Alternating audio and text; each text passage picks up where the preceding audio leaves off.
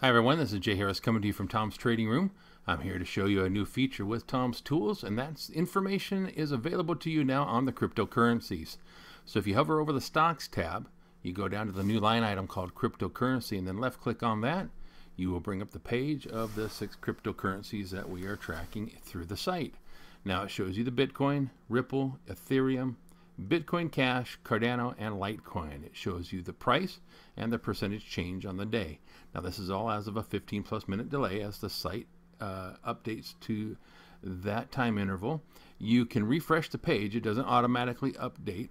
So you right click and click reload, or however you refresh your page, do that and it'll bring in the new data information for you on each of these.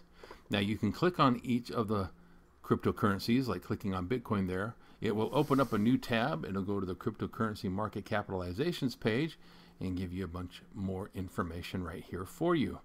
There's your charts, and you can then close out that window, get back to the cryptocurrencies page, click on the next one in line, and go to the cryptocurrency market cap page as well for that one. Let's close that page out yet again. Lastly, and again, this isn't a very heavy duty training video, it's just more of an informational snippet here for you on the fact that we do have the cryptocurrency data available to you.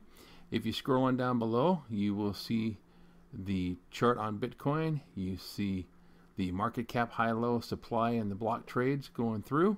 You have the latest Bitcoin news stories. What you can do down here is, rather than clicking on the hyperlink and then having this news story populate on the page, just right click and then open the link in a new tab or a new window.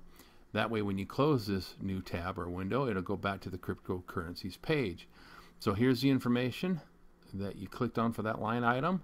Close that window out, go to the next one in line, right click and open in a new tab, and go ahead and go through that new news story. Click on that and there's the new news story, or the next news story in line.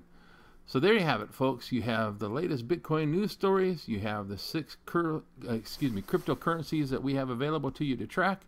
And that's all available to you here through tomsoptiontools.com. See you on the next video. Thanks for your time.